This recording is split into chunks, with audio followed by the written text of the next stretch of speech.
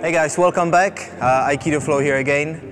We are looking at techniques where someone grabs your legs today. So this is a very uncomfortable thing to be in. Maybe you haven't seen the attack happening. You've been looking somewhere else and someone came and just grabbed your legs. So we're gonna look into this today.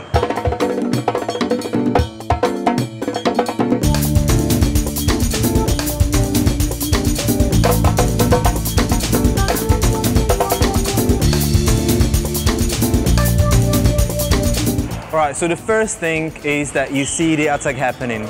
He's coming forward, he's going to grab my legs. And what I'm doing here is, obviously his aim is to just take me down, right? So before he lifts up, if you obviously fast enough where you actually see what's going on, I'm just gonna apply a little atemi, which will be an elbow into the side of his neck to just distract him a tiny bit.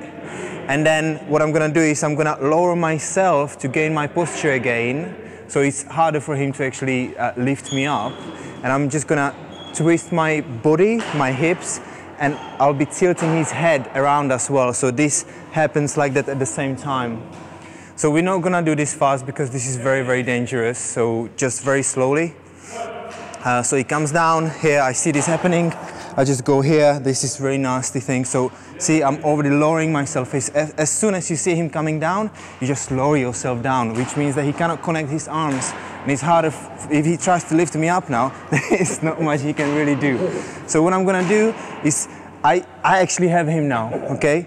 So see that hand comes from underneath, this is up, and I'm just gonna lower myself in. See, there is quite a bit of power that you have there. So if you really decide to try this, please practice slowly because you can really damage someone's neck. So the other situation is he's coming in a little bit faster and you just don't have the time to stop him or to adjust. So you're just gonna roll with him. So he's coming in and you just go for it with him and he goes down like that. All right, the third thing is you again see him coming, all right? There is a different scenario when you don't see them coming. So essentially what's happening is he's coming from behind and you see them, so you actually lower it yourself so they cannot grab you really. See that? He cannot really grab me. So what I do is that 1 or 2 strikes or how many you want to the head. I prefer 2, that's kind of enough. 1, 2, and then I'm gonna lift his head up over, so I release myself here, and I'm in nice kaitenage position in here. So I can throw him over the head. Okay, so Azu didn't get hurt today, which is good. And we hope you enjoyed this video. Please stay safe until next time and I will see you soon.